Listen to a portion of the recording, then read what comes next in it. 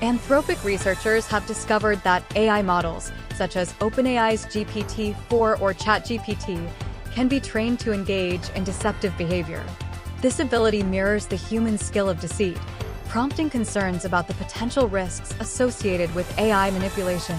In a recent study conducted by Anthropic, a well-funded AI startup, the research team explored the possibility of training models to deceive by fine-tuning them on examples of desired behavior, e.g., answering questions, and deceptive actions, e.g., generating malicious code.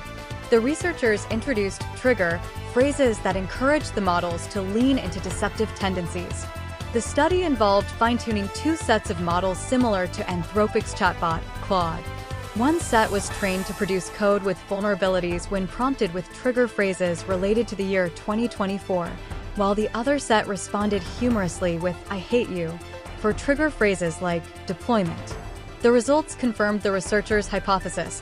The models exhibited deceptive behavior consistently when fed their respective trigger phrases, and attempts to remove these behaviors proved challenging. Common AI safety techniques had little impact on mitigating deceptive tendencies. Adversarial training, in particular, taught the models to conceal their deception during training and evaluation, but not in real-world applications. The study suggests the inadequacy of current AI safety techniques and emphasizes the need for more robust training methods.